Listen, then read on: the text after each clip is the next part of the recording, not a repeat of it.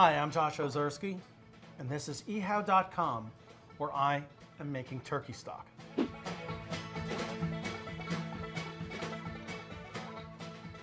So all that's left now are the picked clean bones of the carcass, and yet they can still give the last measure of sacrifice for turkey goodness.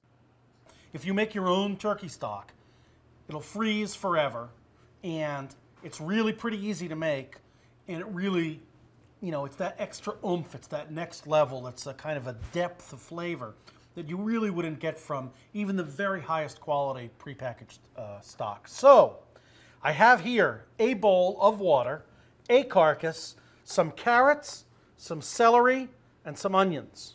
So, I'm going to take this, and I'm going to put it in there like that. And I got some other weird bones and pieces and something here. I don't know what it was. This is a little underdone. This goes in.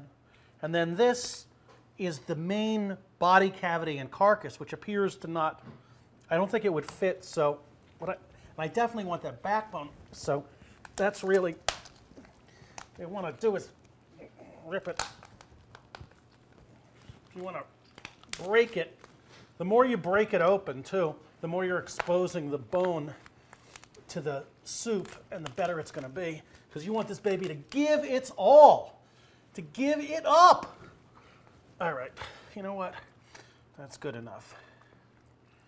What the hell? The fact is, even if some sticks up, who cares? The fact of the matter is, it's going to be breaking down soon enough. Everything is going to fall away. We're going to add in our carrots, our celery, our onions. Once I've put all this stuff into the pot, guess what? I'm basically done. This is a Donnie Brasco recipe. This is a forget about it. You're going to basically turn this up to simmer and then go away for the week. This takes forever to cook, and it can't possibly be overcooked. The only thing that you can screw up with this is you have to make sure that you add enough water to it so that it doesn't burn away. Really, you should put a lid on it, but for pedagogical purposes, I'm going to leave it open here so you can see it. All right, so that's what a turkey pot should look like. The one thing you can do if you want to give your turkey stock a little bit of extra richness is you could actually take the carcass and then stick it back in a hot oven and get it all roasty, and then you'll get that really brown stock as opposed to the clear stock. But basically, I'm going to let this go. I've got a fire underneath it. I'm going to let it come to a slow simmer, and I'm going to go away.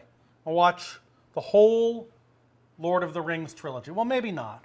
Let's say you watch Return of the King and the Two Towers.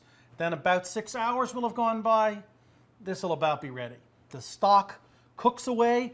You put it in the freezer. You take it out next year, and that Thanksgiving is even better than this one. I'm Josh Ozersky, and this is ehow.com.